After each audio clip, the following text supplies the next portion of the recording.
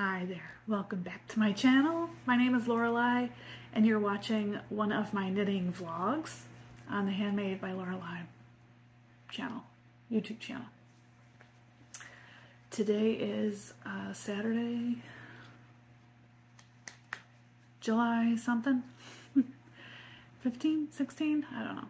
No, it's the 15th. So today's July 15th. And I just finished this, so I'm going to give you the lowdown, the good, the bad, and the ugly on that in today's episode. I'm also going to talk about a couple of other things, and it's probably going to be one of those rambly videos because I am home alone and I haven't talked to anybody all day. So if you're up for all that, stick around. If not, I'll see you on the next one. So I've been knitting this bad boy since May, and it's taken a long time to finish. And I was really, really excited in the beginning, and then about halfway through, I put it down for a little while, and then I picked it back up. As is the case with most of my knitting projects lately. I don't know why. But it is summertime and I'm trying not to be too hard on myself because it's a little hot to be knitting. It's a little bit warm. I usually knit socks all summer, but in this case I saw this and I said, that looks cool. I want to do that. So let me grab it.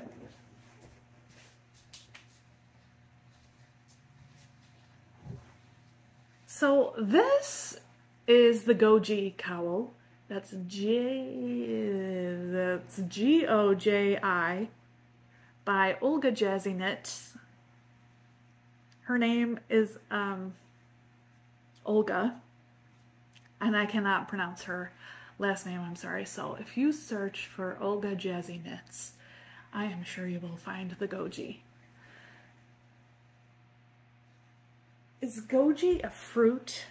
I'm not sure. Tried to do some research. I can't seem to get on my Ravelry on my iPad. It's telling me my password and shit's wrong. And it's not wrong. So, I don't know, Ravelry, but anyway. In the GOJI description, it says that it's kind of a versatile piece that could be worn in a number of ways. It can be worn as a kerchief, it could be worn as a capelet, or as a baklava. Something about it just spoke to me. Now you may be asking yourself, Lorelei, why would you want to knit something filled with a bunch of holes? How is that going to be warm in the winter?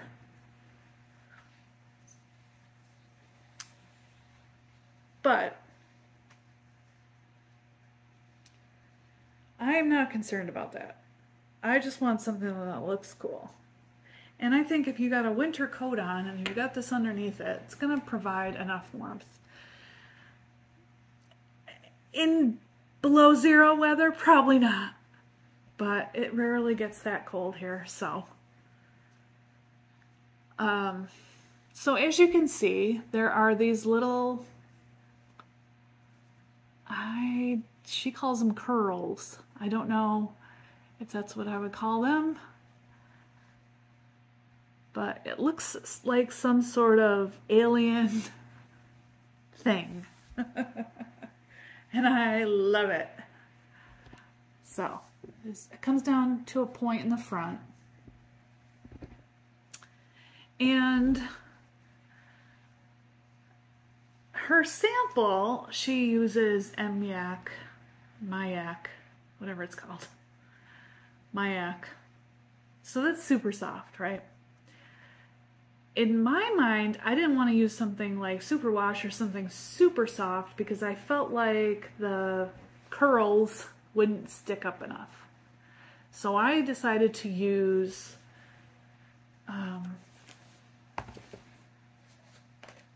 this is what I have left. I had 3 of these to begin with. This is Wool Dreamers Moda, and it's their Manchega wool from Spain. And I got this at Woolen Folk last October at Rhinebeck. And I fell in love with this color. This feels soft to the touch, but has a nice structure to it. It's not applied yarn. Well, it might be. Yeah, it looks like it's 2-ply.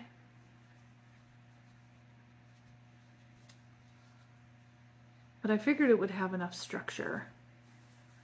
So this is what I decided to use, and I'm happy I used it. It actually,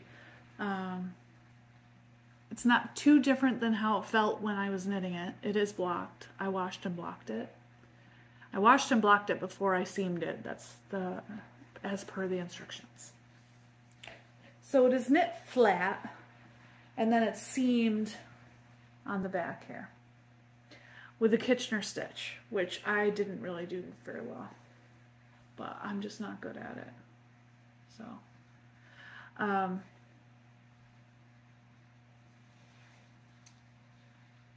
I only broke into this third skein to do the I-cord bind off.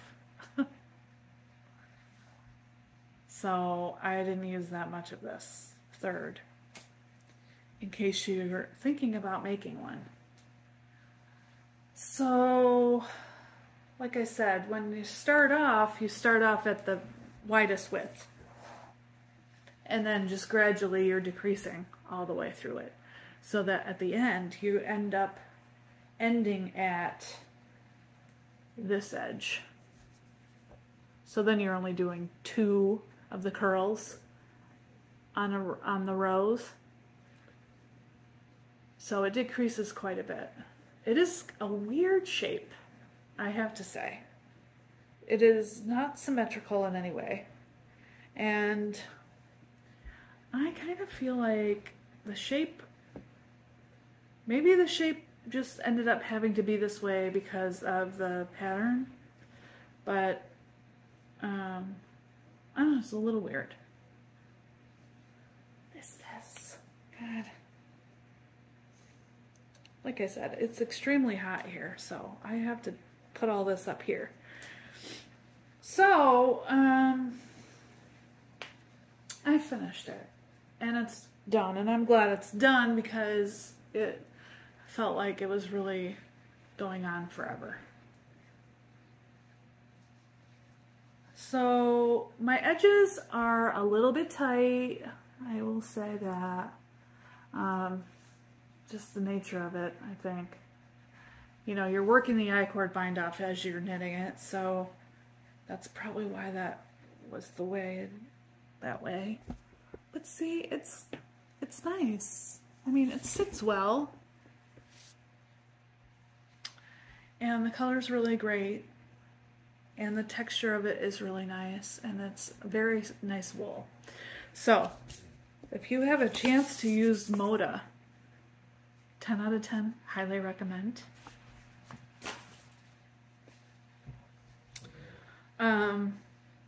Would I do anything different next time if I did it again? No. I'd probably just do it exactly like I did it, which I didn't make any changes to the pattern. I followed it exactly. Her instructions were excellent, as are all of her patterns. I've knit at least 2 others. And I just really love the organic kind of funky, it's like an art piece. That's how I look at this. So if that interests you, I recommend this pattern to give it a try, you know. I can't remember offhand how many yards you need, but you can look it up on Ravelry. And if you have any questions about it, let me know in the comments. I would love to talk more about it. I just don't really know what else to say. So if you have questions, please go ahead and ask me. So that is my finished object for the summer. I don't know what I'm going to knit next, but I do have to start thinking about that Rhinebeck sweater. I don't know. Sweaters are tough for me. It's hard because I don't want to do any of the math. I want somebody else to just give it to me. I want to knit this size, just tell me what I have to do. I don't want to have to figure out math, and I certainly don't want to swatch for anything. I just want to use the yarn that is suggested, or the weight at least, and go from there. Just run with it. And the whole idea of having to like figure it out and do the swatch and then figure out the gauge and all that, is just turns me off of sweater knitting. Which is why I don't do a lot of sweaters. But I do have yarn to do a Rhinebeck sweater, so when Milan comes to visit, hopefully soon, I'll make her do my math. All right, I'll make her help me with the math, or I'll just make her do it. So it's done. Am I knitting anything else at the moment? No, just other things you've seen a long time ago. There is some socks I think I'm going to rip out because I'm not happy with the gauge, because I'm knitting them on a 0 and I'm not digging it. So I'm going to probably do that. Rip those out. Probably cast on a new pair of socks because I'm kind of feeling socks right now. I need like that simple, mindless filler, and socks are a good thing. Probably do ankle socks, or shorties. So I'm sorry I don't have any works in progress to show you, just because I only work on one project at a time now. So if that's not if that's not cool, you don't want to come back and see the one thing that I'm knitting each month. I don't blame you. There are much, much, much better knitting podcasts out there, one of which I want to just plug here because I've been watching it and it's wonderful. It's a Sarah podcast. Sarah is from the Netherlands and she makes amazing things and she's freaking adorable. So go watch her podcast. But I'm going to talk about a couple of other things that aren't really knitting related. So if you're not into that, bye. Well, this is knitting related. This two things are knitting related. First of all, I want to show you the bag that I got recently from my friend Jane of the Rose and Wren. Rose and the Wren. She and I did a little bag swap, and I did a foundation paper pieced bag for her that has a bird on it. You may have seen it on her Instagram. And she made me this monstrous awesomeness with leather handles and a drawstring. Pockets inside. It's amazing. This is what I used for my GOJI and all knitting projects going forward because I adore every bit of it. Look at these birds. They're appliqued on there. And look at all this piecing she did. It's wonderful. Isn't it wonderful?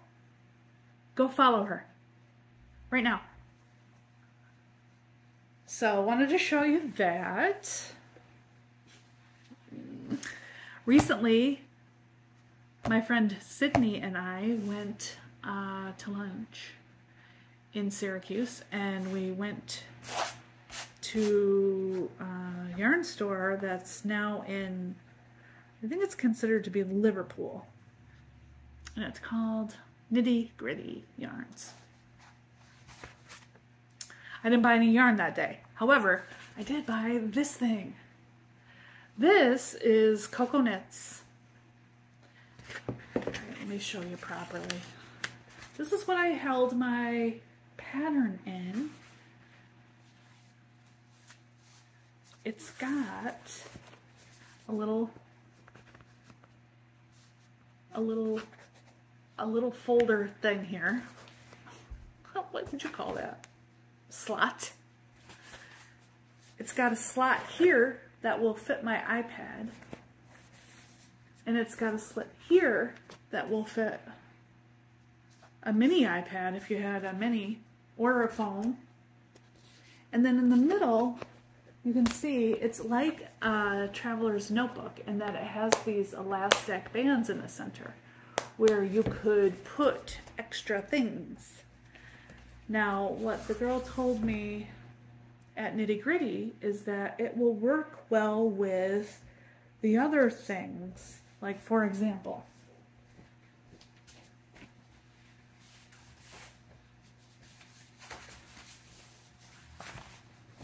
I can't remember what this is called, but this is the one with the magnetic board. You know this thing? How's this work? Like this.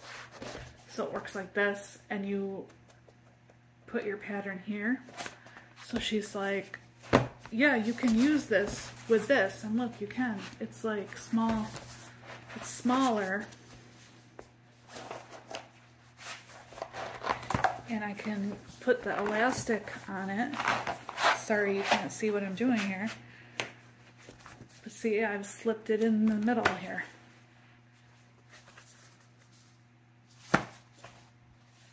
That's handy. So the other thing I would like to do is come up with some way to keep my pattern in here using these. So if you have any suggestions, let me know. We were trying to talk a little bit about it in the store, about how I would utilize the bands. And I would like my patterns to be maybe in a plastic sleeve, just for protection. But I kind of wish it was like a traveler's notebook where it was doubled with a fold in the middle and then a slot. You can have one page on one side and another page on another side, and I just slip them in here. But I haven't gone to Staples to see if they have anything. I'll have to go there and see, and maybe they have something that's like that there, or something that I could jerry-rig to get it to do that. But so this is a new acquisition. Just wanted to show that in case you were wondering how. And I would love to know, how do you keep your patterns? Because wadded up in a project bag isn't working for me anymore. I need it to be nice and neat and kept in a nice place. And this is good for traveling as well. So this is what I used for my pattern when I went on vacation recently. So that's that. If you're looking for a project bag, I have a couple in my store, in case you were wondering. I do some sewing. And I wanted to show them off here because they're so cute. So this one is the first, and it's got this little hippo fabric, which is by Tula Pink.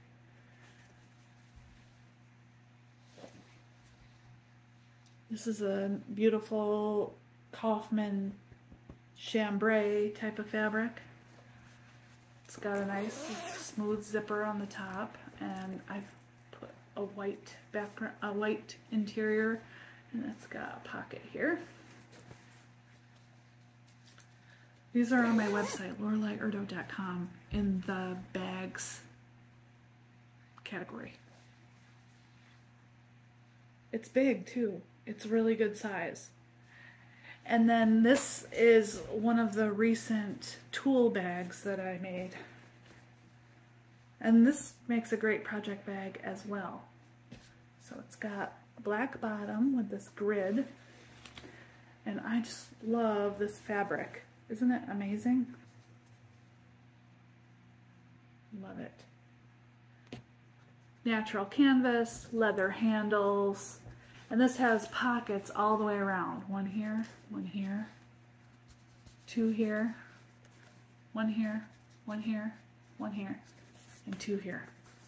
So there's nine pockets. And it will include my signature tag. These were made by Cabin Design Co. out of Ottawa, Canada. So check out Nancy's shop because she's amazing. And she made these for me. They're like etched wood. Laser etched. Project bag. In case you're in the market. You know, I don't know. Just thought I'd do a shameless plug here since it's my podcast. Final thing I want to talk about is the book I'm reading. This is The Lonely Castle in the Mirror by Mizuki Sugimura. I would say this is YA. It's the main characters are young adults. They're in junior high, which is kind of my favorite. I love to read about junior high. I don't know why, but they are in Japan, and they all, the main character stops going to school because of bullying. And she discovers a portal in the mirror in her bedroom and ends up in a castle. And that's all I'm going to tell you. So go read it because it's really good. I'm halfway through it and love it. I love it. It's like a warm hug. It's like the best. It's like the subject matter is not hard to read. I believe it may have been translated, but maybe not.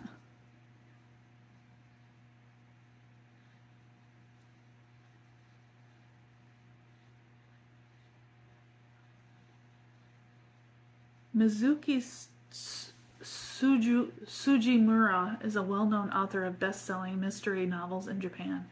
Her groundbreaking novel, Lonely Castle in the Mirror, combines elements of Japanese fantasy with highly topical themes of emotional well-being and friendship. It won the coveted Japan Booksellers Award, voted by booksellers as the book they most like to sell, and became an instant #1 bestseller in Japan, selling over 500,000 copies. It's easy reading. It's enjoyable.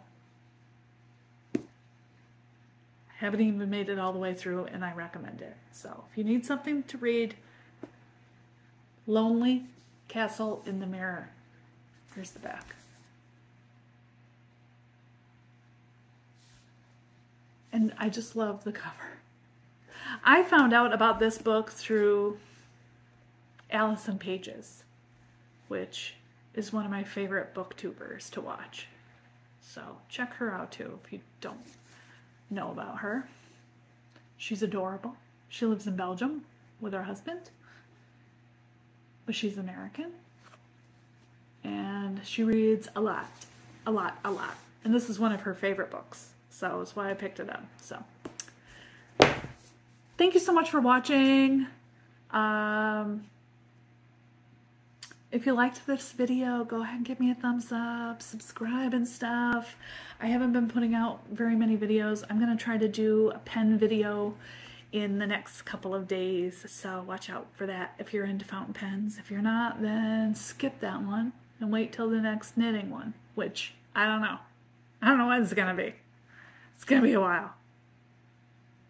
I love you guys. Thank you for watching, and I'll see you in the next one.